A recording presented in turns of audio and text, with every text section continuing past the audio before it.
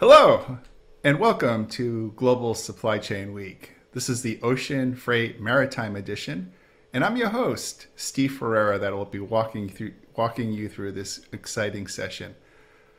I'm CEO of Ocean Audit, a global refund audit consultancy in Hartford, Connecticut, and host of Navigate B2B on gracing these FreightWave TV airways. I'm pleased to be a host today for a really exciting segment on ocean freight and the global or COVID supply chain 2021. And with me today to help narrate the story is a good close friend and president of John Monroe Consulting and representative of Worldwide Logistics here in North America, John Monroe. John, welcome to the virtual stage. Thank you, Steve. Thank you for having me. It's always a pleasure to be on your show.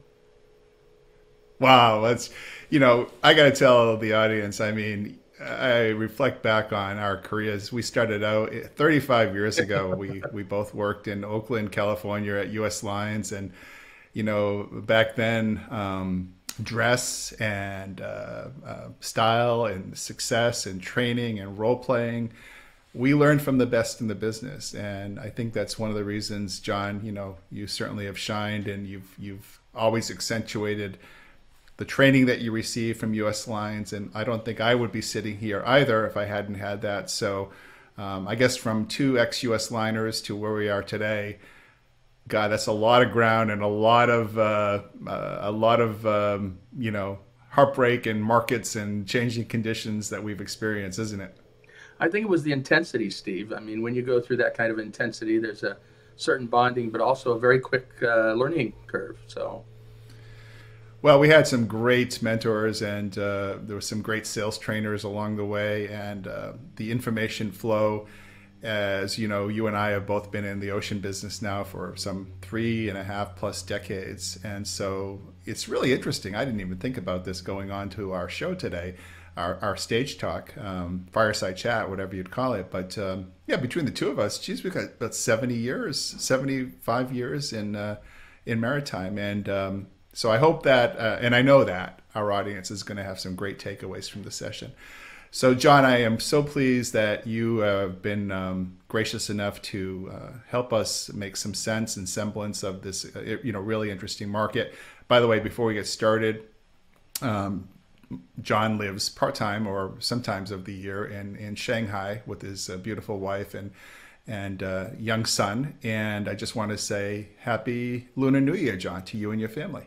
thank you, and same to you, Steve. It's we're trying to get back there, but as you know, China's closed to non-Chinese passport holders for quite some time until COVID. So we're hoping to get back there as soon as they open it up. Well, it's a great segue, and I hope you do and your family do. It's one place that I want to hit and expand Ocean Audit's business. But I think that's a good segue that the general public and the media, especially the media outside FreightWaves that are observing our session today, and the general trends on Chinese New Year that the public may not know about. And we'll talk about your incredibly impressive newsletter that you keep the trade informed of at the end of the show. But I think one of the things I always learn from you, John, is the backstory. And the backstory on Chinese New Year, 300 million Chinese migrating, the trucking situation over there. I just think that, we look at the US and we think of ourselves as one side of all the equations, but there's another partner, obviously China and Asia. Can you give the audience a brief backdrop on the importance of Chinese New Year and the stress or features and benefits it's putting on the supply chain over there right now? Well, if you can imagine the entire population of the U.S. as migrant workers, and this started when China had the experiment down in Shenzhen and opened up Shenzhen as a special bonded trade zone with factories, and it succeeded. So they expanded it throughout China. So in order, most people in China did not live in the cities. And I remember in '91 when I was there with Circle, and you could see migrant workers at the railways just sitting there, hundreds, if not thousands of them. They'd come from inland areas to to look for jobs because all the jobs were in Eastern China along the coastal ports. Cynthia and I, my wife and I, we spent 7 years going up and down the Yangtze River. And as a part of what we wrote, Yangtze River World Report, we studied the migrant labor and the sources and origins of migrant labor.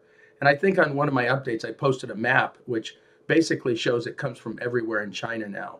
So this year, it's particularly a little bit troubling because it's nobody's certain what's going to happen. Normally, what you have is you have about 290 to 300 million people moving by train, plane, and bus to their hometown, which can be as close as 30 kilometers to as far as away as several thousand kilometers away. And typically that takes time. And Chinese New Year's, of course, the Lunar New Year holiday is a week long. This year, it started early. Shenzhen, of course, they had special incentives to encourage people not to go home, and so did Beijing. But in other areas, particularly the truck drivers, because a number of factories stayed open to continue producing, but a good percentage of the truck drivers, they went home. And what that means this year is they had to leave early enough to quarantine for 2 weeks in their hometown. And when they come back, which is due to come back somewhere around the 18th or 19th, they have 2 more weeks of quarantine. In the meantime, nobody can get a container delivered. And that is part of the issue right now, is that the terminals are open. Of course, there's a lot for the carriers to clean up. So, there was a 30 to 35% rollover up to Chinese New Year, and of course, 40 to 50% in Southeast Asia. So it's really been a struggle, and I think now everybody's looking to see when they're going to have a full complement of drivers back to be able to deliver product back to the terminals. Yeah, do you think it's something almost akin to? I hate to make an analogy, the calm or the eye, being in the eye of a storm. I mean, the fact that there's so many moving parts to this equation, right? You could also say that this gives the ocean carriers operational capabilities to start, cleaning up and vacuuming up congestion in the ports. But then again, there's also the human factor with COVID and longshore and port issues, health-related issues as well.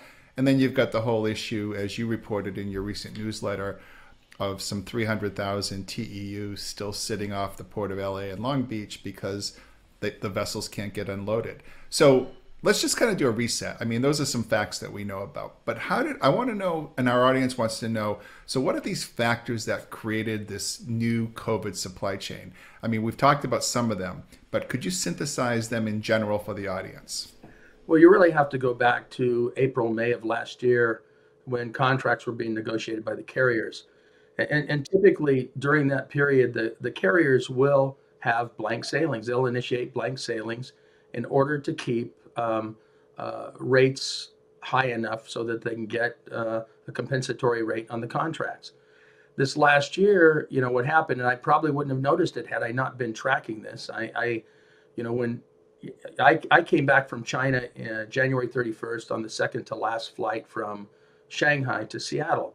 And at that time, China had already been shutting down. So I was well aware of what was going on there.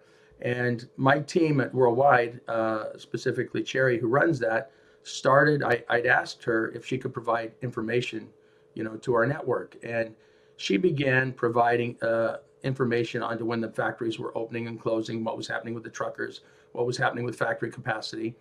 And when COVID came to the US, I took over that update and then I expanded it, and who would have known it would have gone viral, but to start tracking what was going on. And it was that weekly tracking of what was going on that I could see that the carriers had initiated their blank sailings, which everybody expected, but they kept them initiated probably about 4 to 5 weeks too long. It was really like a slingshot effect. What happened is they had those blank sailings ratcheted down, and it created a backlog in China. And then about mid to end of June, particularly for LA Long Beach, they sent 18 extra loaders. And an extra loader, for those that don't understand, is just a vessel that's not normally in the port rotation. So it's like adding another string or a few vessels. And so all of a sudden you had the equivalent of about 150 to 180,000 TEUs of extra cargo that now was slamming the ports of LA Long Beach. And that time, people panicked.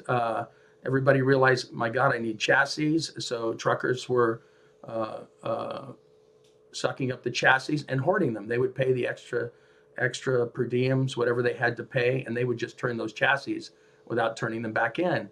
So you begin to have the problem in LA Long Beach, and then of course, as the year went on, towards the end of last year, beginning of this year, it started moving north to Oakland and to the East Coast and to the inland rail ramps. And of course, in the meantime, the rates went up 4 or 5-fold over the contract rates. And you've got what I hate the word, but I have to use it, a perfect storm. So, John, it's really fascinating to hear you describe that as we start to analyze, what's caused the new norm. And again, I hate that word as well. But I think that, when you look at why this COVID supply chain might be different than our seasonal import supply chain, at this time of the year, you've raised some really good points. And I think that some of the points that you've raised today and that you've put together in your fabulous newsletter is that I can't ever remember a time, where we monitored factory capacity in China, or empties in Ningbo, or all these micro factors. And so I'll just ask you the question directly: could you explain to the audience how this COVID supply chain is different, and maybe you could cite some salient examples than our normal seasonal import supply chain? sure. Well, I think when we shut down, and when I came back from China, I could see how China shut down. We as a country, it's a very different, we're a very different type of society. So we tried to shut down, and of course, people aren't comfortable being cooped up or locked up. But the key thing there was, I think it's there about March. When we made a distinction between essential and non-essential companies. And of course, that picked the winners and losers in the retail segment. And it also impacted the malls. All of a sudden, you have people shifting their buying patterns to online. For quite some time, nobody was wearing masks. And then some people were. But what happened is all of a sudden, we had this rush of cargo that nobody expected. As we got up and running, all of a sudden we have a flood of PPEs. We also had people shifting from, everybody was concerned about going into stores, so they're moving online. And I think I heard one retail executive say it pushed forward the online growth, the growth of e-commerce or online shopping 5 years. So all of a sudden, I just looked at the statistics. We were up 44% this year in online versus brick and mortar retail from the consumer. So you can Yeah, and by the way, imagine. I don't want to interrupt you, but the thing that I was going to point out is that is actually, I believe, U.S. Commerce Department statistics that I saw that, and I have that on my threat board because I wanted to talk to you. The chart looks like this, right? Yeah, It's crazy. yes, But I'm sorry, please continue, John. it's out of proportion. So, I guess, companies like UPS and FedEx are cleaning up. Target Stores has been cleaning up because they went to a one view inventory system some time ago, so they can deliver from stores or fulfillment centers or warehouses. And so it's changed the way we live and think about things. Think home appliances, at home goods, it's all going through the roof. I don't think people selling luggage are doing too well right now because nobody's traveling. But it's shifted the type of commodity, it's shifted the type of lifestyle we have, and it shifted the type of consumer spending. John, So you're so close to. Go ahead. I I'm was just sorry. going to say, at the same time, we have this pandemic, we have the shift of spending, And it's what I like to say that's impacted the container shipping industry. So we now have a container pandemic as well as a COVID pandemic. Totally appreciate that. I was about to mention as well. So, I think you and I are so much people persons that we really like to get down to know the pulse of what's happening with our brothers and sisters in logistics and supply chain.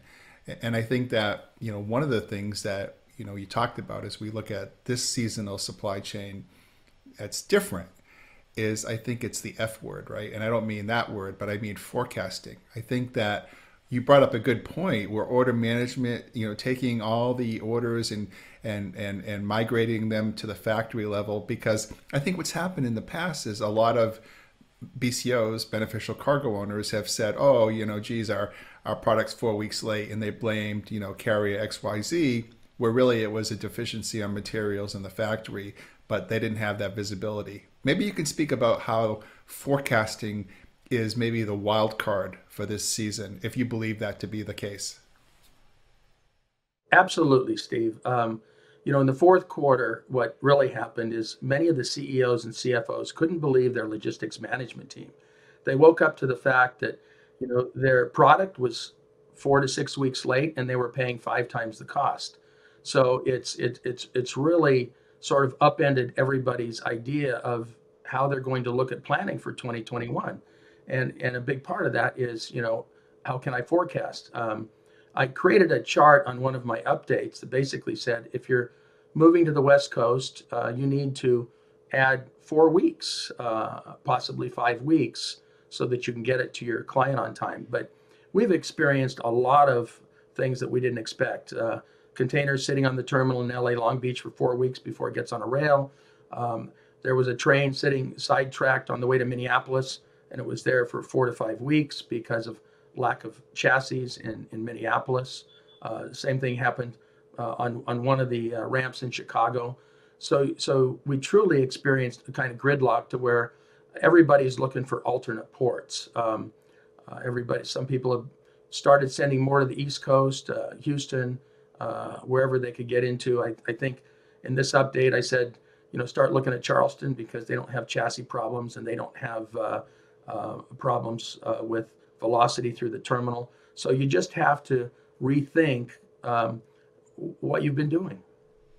So I think I get what you're saying, and that's actually a really interesting working man's viewpoint of how logistics men and women in our supply chain can start helping their entire company refocusing on, for example, looking at Mobile or Charleston, or getting the intel on where the chassis are. And it's all about the conversations that they have with their providers.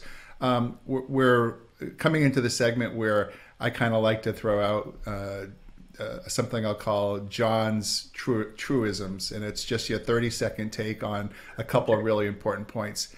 Let's take a bet. How long is this going to be sustainable in terms of we're going to see this kind of container getting? I'm going to say all of 2021. Your turn. I will tell you that what I told somebody, Wendy at the Port of Long Beach. I was talking to her and saying they had a running bet as to when this would end, and I threw out my date. My date is March 2022. So I have Winner, no winner, idea. chicken dinner. That's my thought on it. John, you and I think exactly simpatico on that. I shouldn't say I pity the experts that think it's going to end, in April or May. I totally agree with you that we're in the calm before the storm. We're going to see another Containergeddon. We're going to get another Biden stimulus. And I guess the last question I want to ask you is that in 30 seconds or less, what can we expect as the new norm going forward? I think the new norm is going to center around e-commerce, and it could flatten out the seasonalities that we have. And raise the bar in terms of volumes. So I think that because under the e-commerce model, you're placing orders every day, and I think that's where we're going to end up. And it's too early to tell, but it could be the volumes we're experiencing now is the baseline that we go into 2022. And if that's the case, given that every vessel that's available, including ones that were set for scrapping, are being utilized today, that's going to present its own set of problems.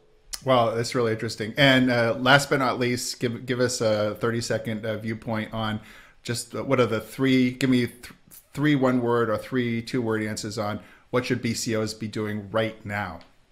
Number one, Um, Contracts, uh, two, the sanctity of the contract, forecasting, three. um, uh, rethinking your situation with your suppliers to make sure they're on board on everything you're doing. Wow. You know, I love the way that you've taken the big picture and then you've brought down to three immediate things that our audience can do. And I can't thank you enough. You've been watching a fireside chat with my good friend, John Monroe, president of John Monroe Consulting and North America rep for Worldwide Logistics. John, how can people reach out to you? They can reach out to me, John at johnmonroe.com, no H, or I post on LinkedIn probably 3 times a day. And I have a new site, cargobutlers.com, but it's not completely up yet. Well, we'll certainly look forward to that. And so from the Global Maritime Conference, I'm your host of today's session, Steve Ferreira. We'll see you on the next session. Thanks a lot. Bye, Thank you, John. Steve. Bye.